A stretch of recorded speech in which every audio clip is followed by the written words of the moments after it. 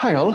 In this video, I will be showing you how to use one of the most interesting features of the Galaxy interface and one of the quite recently added ones, and specifically how to launch integrated development environments into the interface, and specifically that we will be trying launching Rstudio.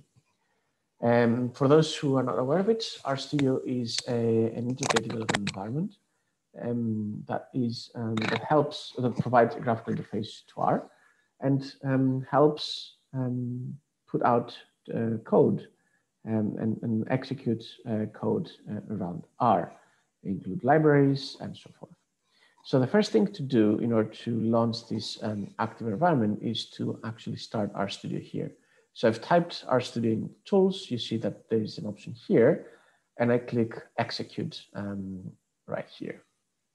So as you can see, a new job is appearing here in my history. I will actually name my history here as the Rstudio lesson. And it might take a bit a while to start. And at some point it will turn on yellow, at which page it will be ready to continue. As you can see, Rstudio has just started running. It's worth noting that as opposed to other jobs, the fact that there is an interactive session, an active track session running somewhere is indicated by the fact that this will not turn green, but rather stay in an orange state.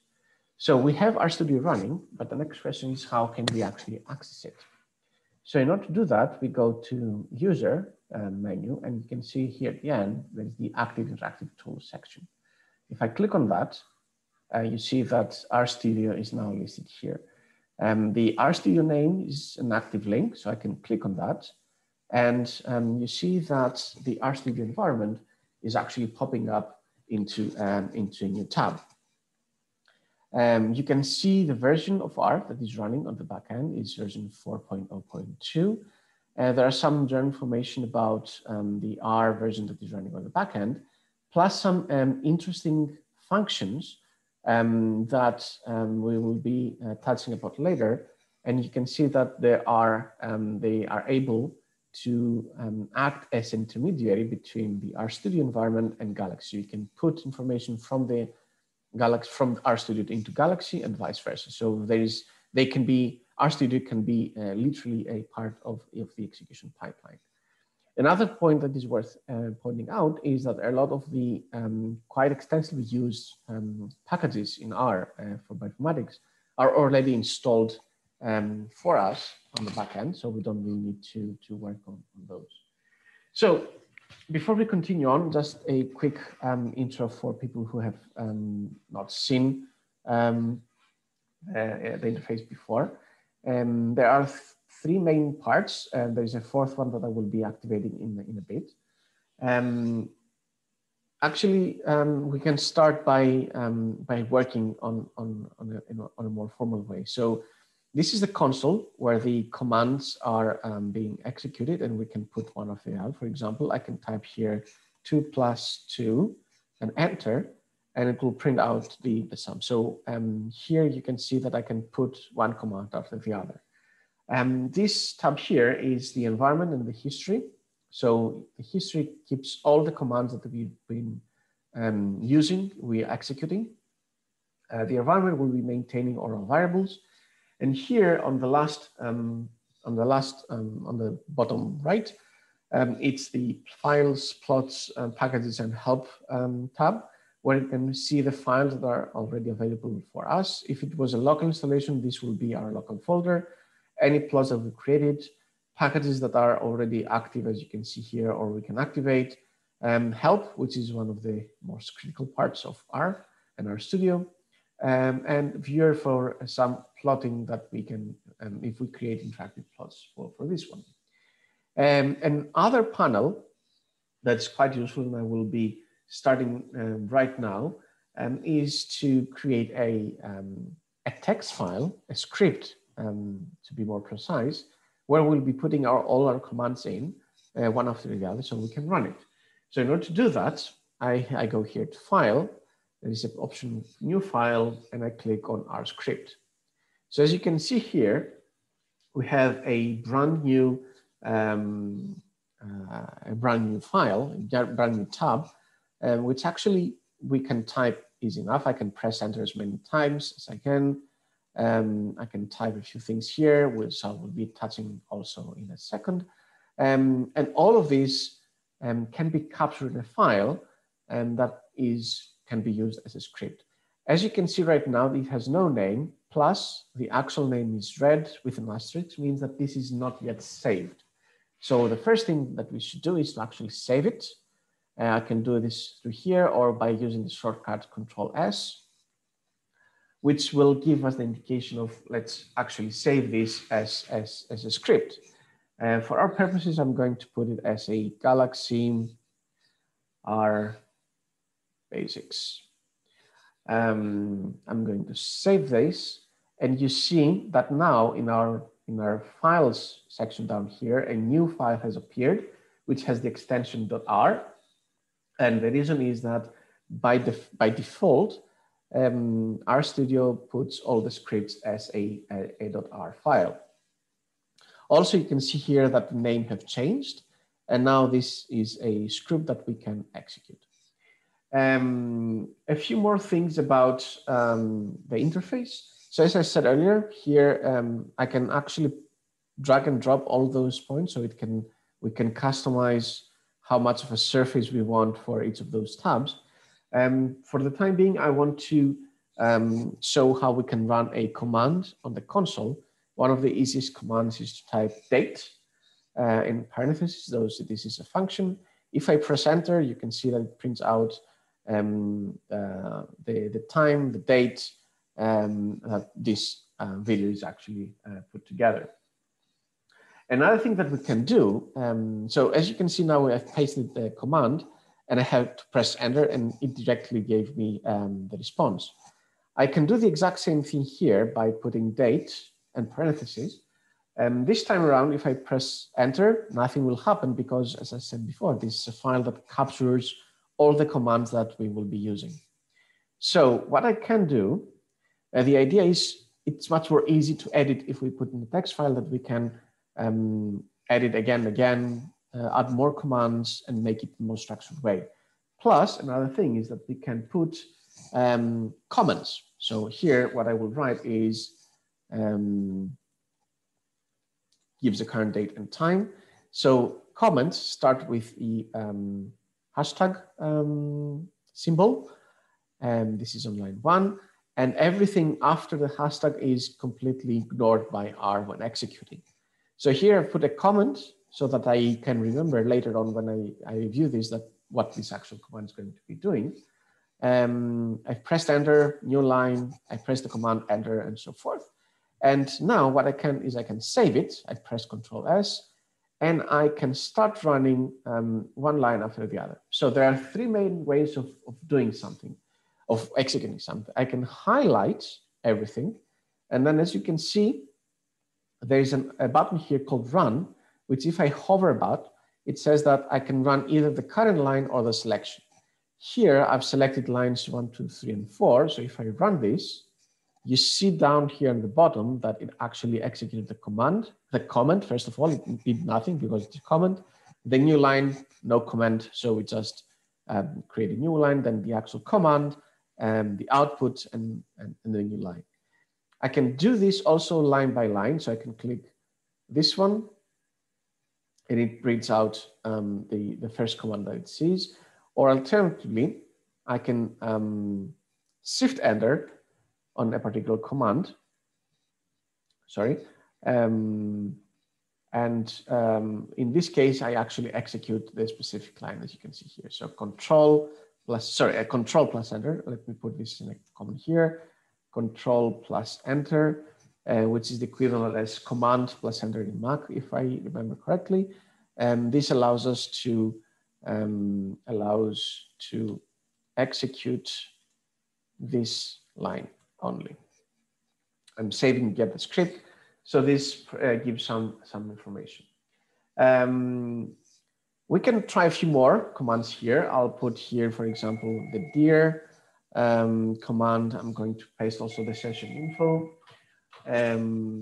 Like here, session info. Also, as you've just seen, there is the option of Rstudio is helpful enough. So it realized what is the function I'm trying to type, and it gave me some information. As you can see, I picked sys. It gives me already a list of different commands that I can use. I'll press time here, and the question and the parentheses, and now I can run them. So, for example, I can run them one by one. So, Control Enter this one, and it actually gives us a listing of our whole of the current working directory. The session info is one of the most useful functions, especially if we want to replicate for someone else to replicate our work.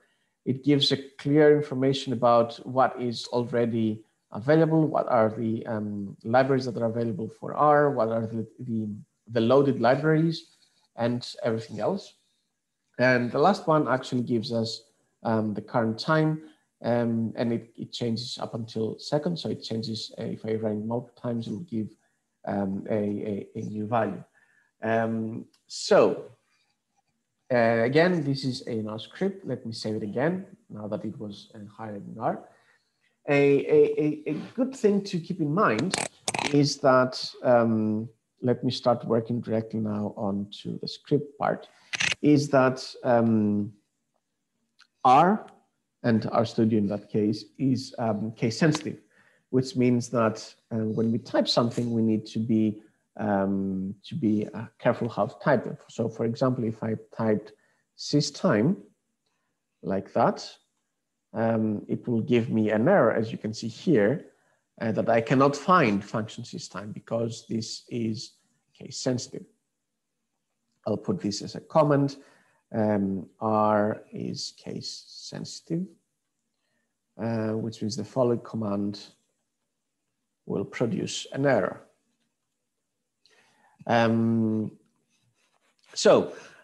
This is how basically we can interact with Rstudio. Just to provide some additional context, it might be interesting to highlight some basic aspects of R. So one of the first things that might be useful to know is how to ask for help. So let's say that we want to use a function that will round a number to its nearest integer. So let's say round to nearest integer. The actual function that does that is called round.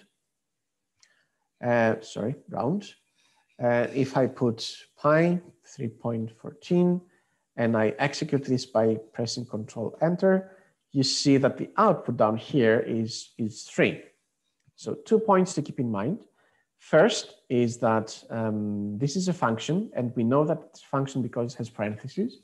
In the same context, systime is a function, session info is a function, dir is a function, and date is a function.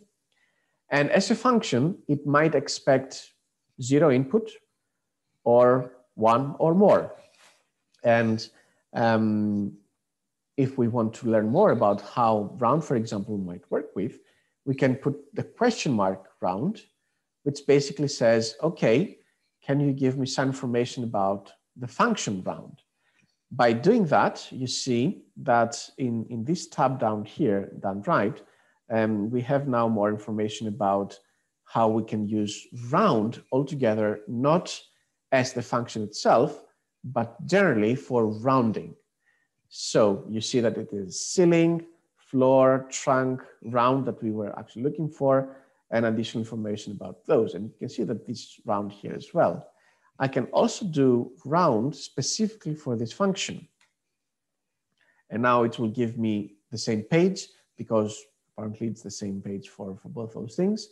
And you can see now that, for example, round has also an alternative way of request information. In this case, it's not only what is the input, the number that we want to round, but also how many digits we want to do that. So we can do round 3.14, And this time I want the digits to be 1. And if I run this, you see that it's rounded out to 1 digit after the dot. So it's 3.1. It might be interesting to try a different variation of that and get some information about this might work. So if I do round 3.14159 and I can play for digits equals 2, it will give me the 314, which is the original value. We can try the same thing with no argument. So round 3.14, 1.59, and run this, and you can see that by default, and the default value is seen here in the help function, it is provided as output 3. If you want to look for formal help, this tab right here is your friend. For example, let's say that we want to learn more about t-test. I can type here t-test, press enter, and it will give me all the information that as we can find around t-test. All the information, how it can be used, what are the different functions already available that actually provides information about that. So for example, you can see down here that there is an actual function in the stats package called t-test, which is the student t-test. If I click on that, it leads me directly onto how it is syntax, what expect as input, what is the different arguments that expect as input for the function, and so forth. We will be looking all those things specifically when we start working on additional functions for R. Final point is to, as I said earlier, Rstudio is very helpful in giving information out. So let's say, for example, we want to do linear modeling. I can type LM and I can start looking for information about that. So what I did, I tapped LM and pressed tab.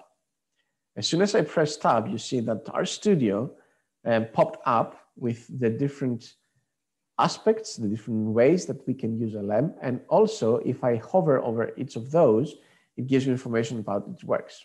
So here, we see that the base function LM is used to fit linear models and expects a formula, a data, subsets, weights, and so forth. And also it gives us some information about what are the default values. For example, the default method is QR, and we can change different aspects of the whole thing. So this is a very quick and intro into how Rstudio can be launched and what are the different aspects of Rstudio here. I'm going to go back to Galaxy. So as you can see, it's still running. And if you want to actually stop it, you need to click on this icon here and press on stop. This will terminate this particular session. It will remove the job from your history, and you will not be able to access the Rstudio server again. Before you do that, the recommendation would be to save, if you have anything here, from your environment back into Galaxy, or if you created any files, you download directly from here. For example, by clicking on that, you can use as move to or export, and you can save them all to your local directory. With that, this is the intro to the Rstudio in Galaxy. There is a very helpful tutorial that covers all those aspects into the training material. And I hope you found this useful.